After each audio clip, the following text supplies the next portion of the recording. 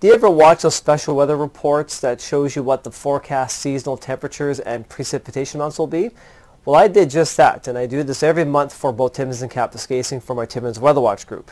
For the month of January, Timmins only recorded 19 out of 31 days, where those 19 days, the average ambient recorded temperature was below seasonal.